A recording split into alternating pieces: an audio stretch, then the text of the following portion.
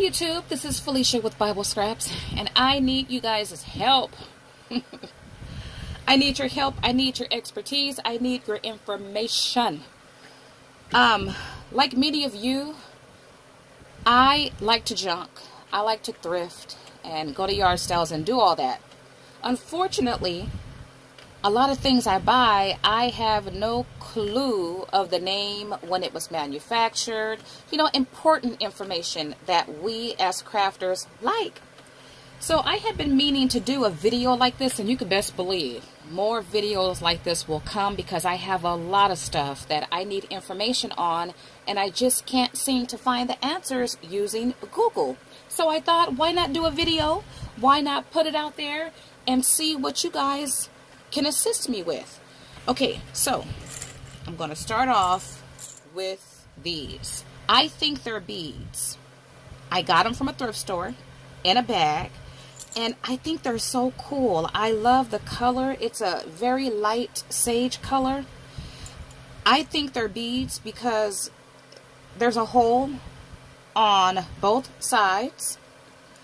They look vintage to me, but I don't know. I've never seen beads like this in any of the craft stores. So if these look familiar to any of you, please leave the information in a comment below.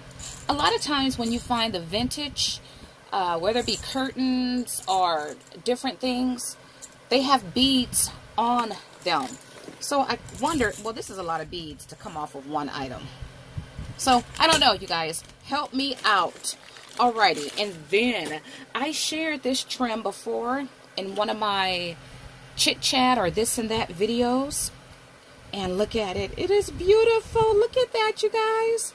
Okay, so I've never seen this trim before at any local store either. The great thing about junking is you will find those one-of-a-kind or those rare items. Now, I do use Google to get as much information as possible. However, you have to know, you have to use the right keywords, whatever the right keywords are. And I did my best to find listings of this type of yarn trim. I did find, I don't want to say similar trims, but it was as close to this as I could find.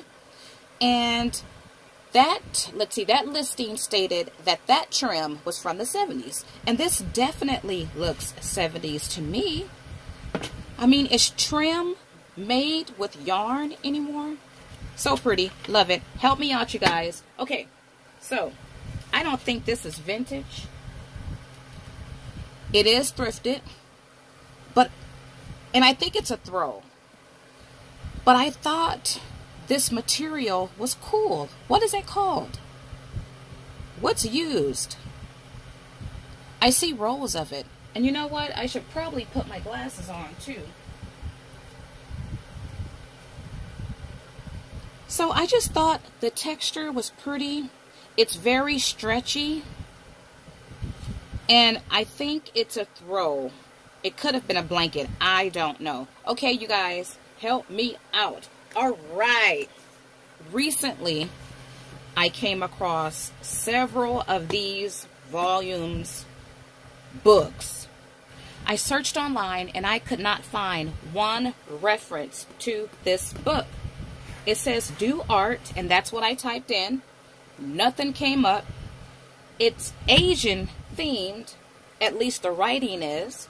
So I typed in do art, Asian volume.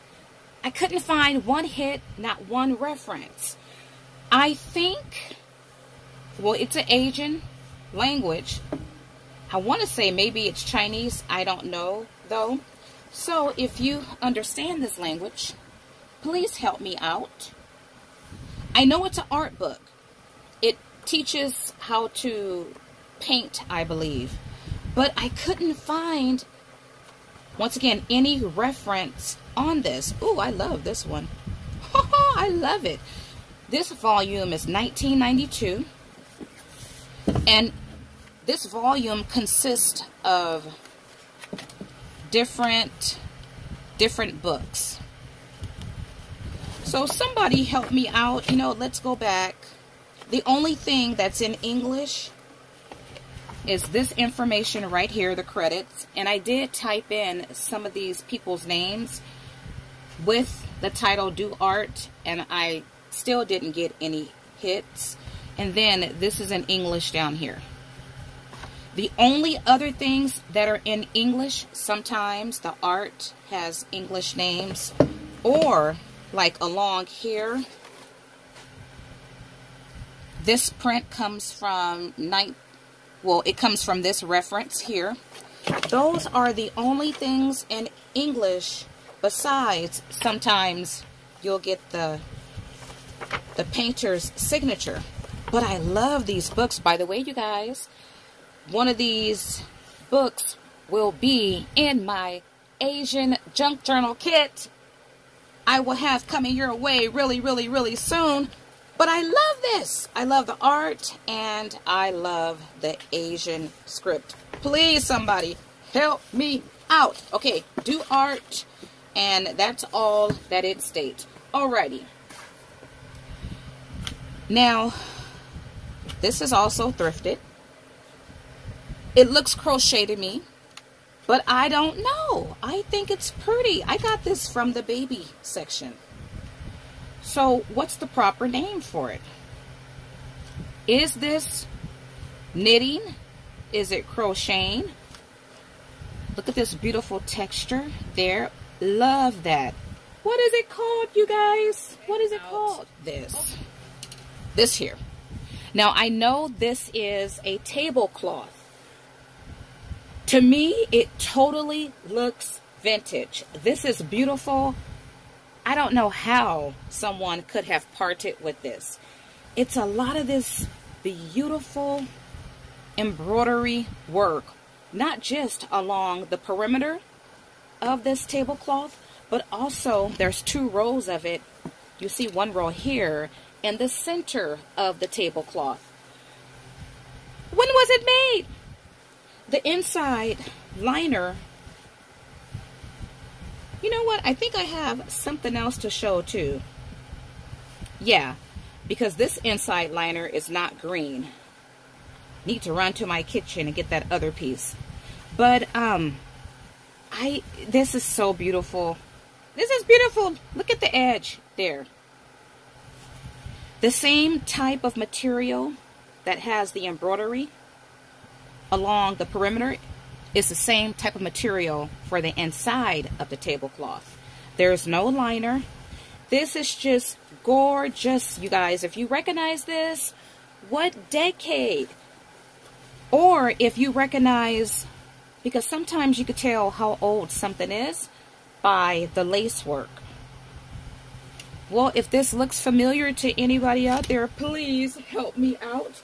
Okay, and then I picked up this just an hour or so ago from an estate sale in my neighborhood or community. And I would say it's crocheted, but then again, it don't look crocheted. Okay, this is beautiful, you guys. It's beautiful. It's bigger. It's folded right now. But can you see these beautiful hearts? I don't know how many hearts. I'm going to call this crochet, but I don't know. I don't think so. Look how beautiful that is. And then you get this type of texture here. I mean, how does one do that? And these hearts are on, well, throughout the whole, I'm going to call it a throw. But this is how the backside looks. This is absolutely gorgeous. But like these other items showcased in the video, I don't have any information on it. I don't knit. I don't crochet. There's no tag on it.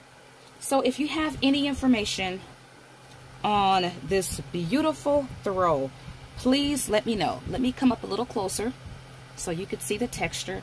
It feels so nice. And I love this cream color. This is gorgeous. Look at that. Now, I do plan on cutting this up. Help me out, you guys. Okay, I'll have a couple more items to share. So this next item, is also thrifted. When I found it, or the reason why I purchased it, is because it looked 70s to me. This is a tablecloth. Excellent condition, beautiful, has my two favorite colors, brown and yellow, and I love orange too. This is gorgeous. I'm working on a 70s kitchen, by the way. Well, I looked online, I looked through some magazines and saw that orange and yellow were popular colors for the 60s too. So I don't know. You guys help me out. The inside liner is this sage green. It feels like plastic inside. And this is just gorgeous. You see the flowers, the different colors. Okay, you guys, I know it's a tablecloth, but what decade is it from?